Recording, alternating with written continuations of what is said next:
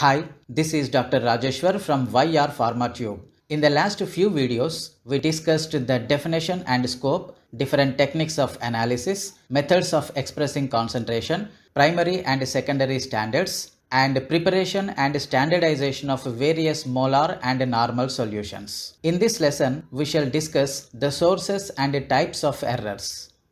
At the end of this lesson, you should be able to learn to define an error, classify different sources of error, and the different types of error. Introduction to errors. An error, from the Latin word error meaning to wandering, is an action which is inaccurate or incorrect. In some usages, an error is synonymous with a mistake. In statistics, error refers to the difference between the measured and the true value. In other words, an error is a deviation from accuracy or correctness. A mistake is an error caused by a fault. The fault being misjudgment, carelessness, or forgetfulness. Therefore, the aim of an analyst is to obtain a result as near to the true value as possible.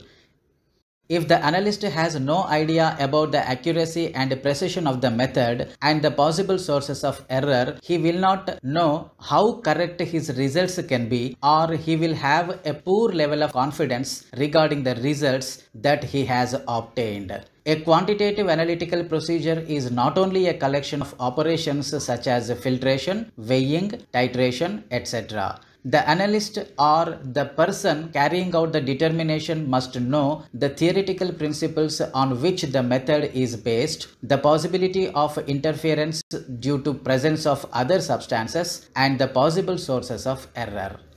The term error is used to show the difference between measured and true value. When a measurement is made, it is not always possible to completely eliminate the error even when the analyst making the measurement is an expert working with the apparatus of best quality. However, attempts are made to minimize the error. To do so, one must know the magnitude of error in his measurement, which is the difference between the observed value and the true value. Since true values are never known, one has to make use of most probable or standard value. The standard value can be obtained by two methods, namely absolute method and comparative method. In the absolute method, the sample in question is synthesized using known quantities of the constituents, and thus a primary standard is obtained. Hence, the true values for the amount of different constituents are known. Now, the sample is analyzed by some method. The observed values for the quantities of the constituents are recorded. Knowing the true and the observed values, the error of the method can be calculated. In some cases of comparative method, as in the case of a mineral or an ore, it is not possible to prepare the synthetic sample. In such a case, the analytical data provided by some standard agency is obtained. The values provided in this data are the standard values for the quantities of the different constituents present in the sample. The difference in the observed and the standard value gives the error of the method used for analysis. With the help of the two methods described above, one can find out how much error is involved in his procedure of determination. In order to keep the value of error as small as possible, it is necessary to know the type of error and their possible causes. The sources of errors. Common sources of error include instrumental, personal or human errors, procedural, and environmental errors. All of these errors can be either systematic or random depending on how they affect the results.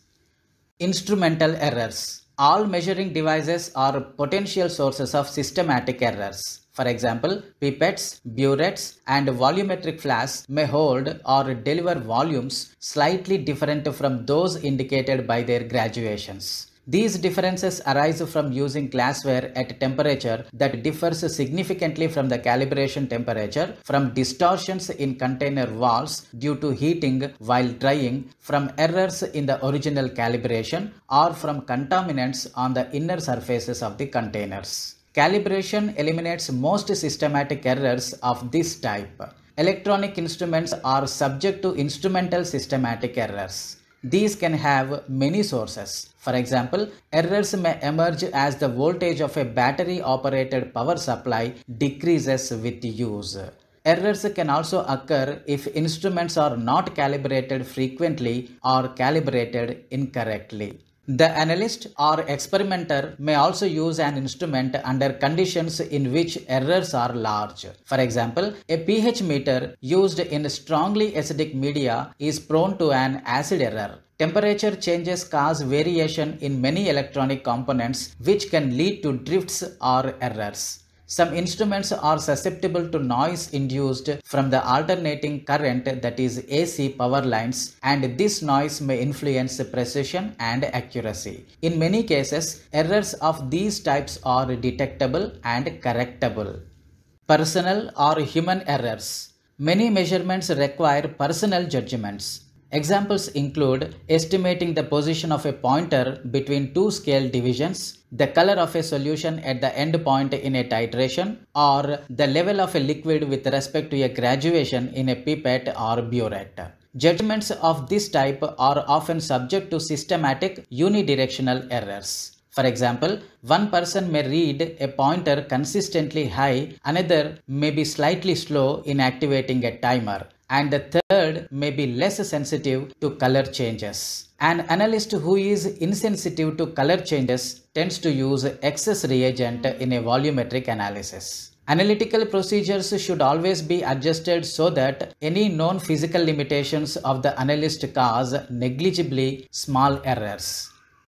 Procedural errors or errors of the method. These are the most serious errors of an analysis. Most of the above errors can be minimized or corrected for, but errors that are inherent in the method cannot be changed unless the conditions of the determination are altered. Some sources of methodological errors include co-precipitation of impurities, slight solubility of a precipitate, side reactions, incomplete reactions, and impurities in reagents. Sometimes correction can be relatively simple, for example, by running a reagent blank. A blank determination is an analysis on the added reagents only. It is standard practice to run such blanks and to subtract the results from those for the sample. But a good blank analysis alone cannot guarantee correct measurements. In the method, for example, response to an analyst present in the sample other than the intended analyte, the method must be altered. Thus, when errors become intolerable, another approach to the analysis must be made. Sometimes, we are forced to accept a given method in the absence of a better one.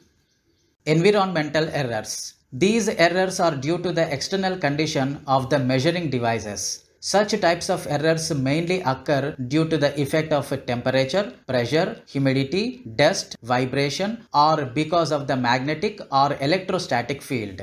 The corrective measures employed to eliminate or to reduce these undesirable effects are: the arrangement should be made to keep the conditions as constant as possible using the equipment which is free from these effects, by using the techniques which eliminate the effect of these disturbances, and by applying the computed corrections.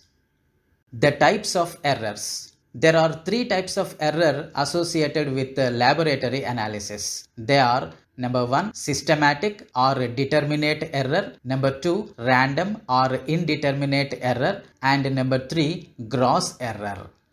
Systematic error. Systematic error, also called determinate error, that arises from a flaw in equipment or the design of an experiment.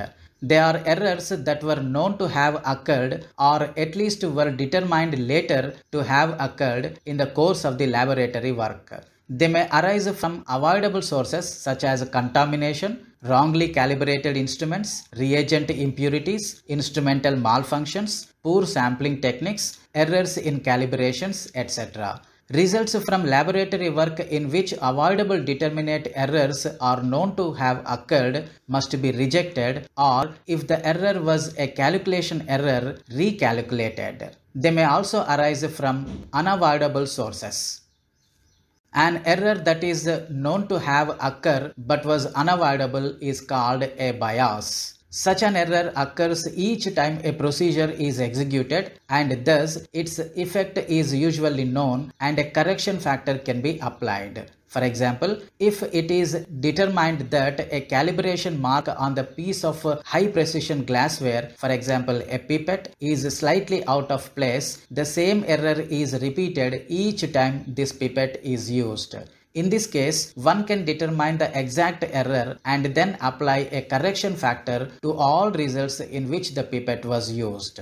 If you conduct the experiment again in exactly the same manner, the error is reproducible. In principle, systematic error can be discovered and corrected, although this may not be easy. For example, a pH meter that has been standardized incorrectly produces a systematic error. Suppose you think that the pH of the buffer used to standardize the pH meter is 7, but it is really 7.08. Then all your pH readings will be 0.08 pH unit too low. When you read a pH of 5.60, the actual pH of the sample is 5.68. This systematic error could be discovered by using a second buffer of known pH to test the meter.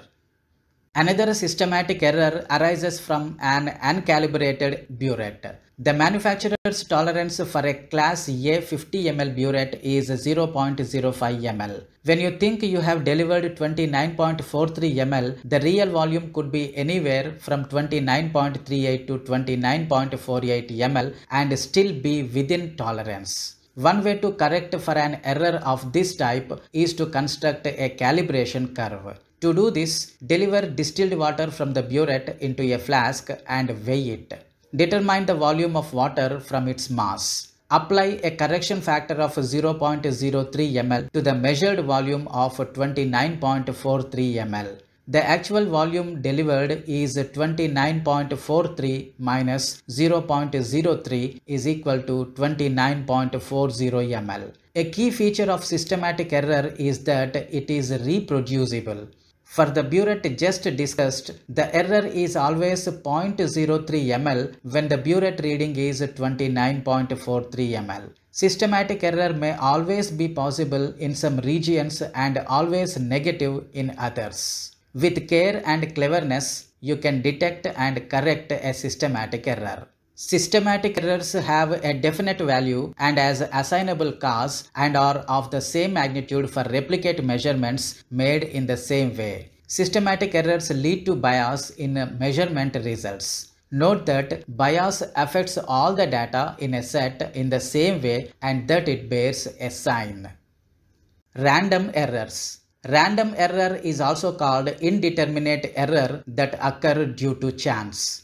They are errors that are not specifically identified and are therefore impossible to avoid. Since the errors cannot be specifically identified, results arising from such errors cannot be immediately rejected or compensated for as in the case of determinate errors. Rather, a statistical analysis must be performed to determine whether the results are far enough off track so as to merit rejection. Random error has an equal chance of being positive or negative. It is always present and cannot be corrected. There is a random error associated with reading a scale.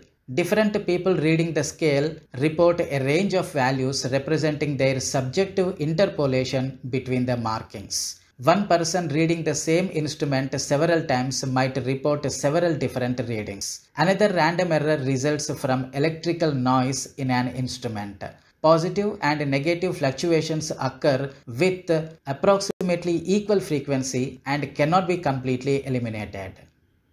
Gross errors. Gross errors differ from systematic and random errors. They usually occur only occasionally, are often large, and may cause a result to be either high or low. They are often the product of human errors. For example, if part of a precipitate is lost before weighing, analytical results will be low. Touching a weighing bottle with your fingers after its empty mass is determined will cause a high mass reading for a solid weighed in the contaminated bottle. Gross errors lead to outliers, results that appear to differ markedly from all other data in a set of replicate measurements. These are the references of the lesson. That's all in this lesson, the sources and types of errors. In the next video, we will learn the methods of minimizing errors. Till then, never stop learning and never stop watching my videos. Thank you for watching this video.